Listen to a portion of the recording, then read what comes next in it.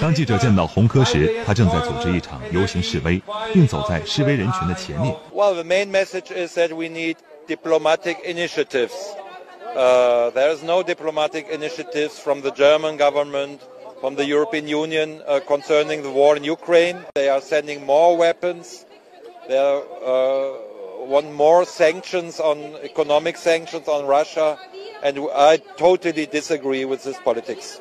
自俄乌冲突爆发以来，欧盟对俄罗斯施加了严厉的经济制裁。德国随后经历了能源短缺、高通胀等危机，能源和食品价格暴涨，企业和民众都面临巨大的生存压力。洪科表示，德国传统经济发展模式因为制裁而遭到破坏，导致经济陷入停滞。The German economic model is cheap energy, high-skilled workers, and export. This was always the combination. And now Germany blocked the gas from the cheap gas from Russia and oil as well. And now it needs to buy it very expensive on the world market.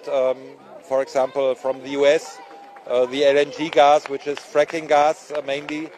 And this affects the German economy very heavily. 除了对俄罗斯进行经济制裁之外，德国向乌克兰提供的武器也逐步升级，引起民众的担忧。一项调查显示，超过一半的德国民众反对向乌克兰提供金牛座巡航导弹。洪科表示，随着战事升级，民众对于向乌克兰提供武器的态度已经发生了转变。Well, I'm totally opposed to any weapons difference, especially to sending more escalating weapons. It is a cruise missile which can go until 300, 400, 500 kilometers, and it's a debate now in the German public. The majority of the population is clearly against. This has changed. This was not the case in former weapon sending, but now they see this kind of just sending more weapons and more weapons. There's no end for this.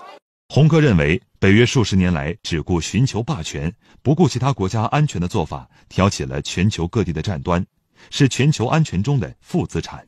That we should have a new security system, or pan-European security system, including Russia, which is aiming for disarmament, instead of this, NATO was expanded. NATO was expanded especially to the east, which became more and more for Russia, was seen as a threat for them, and which is one of the causes, the deeper causes of the current war.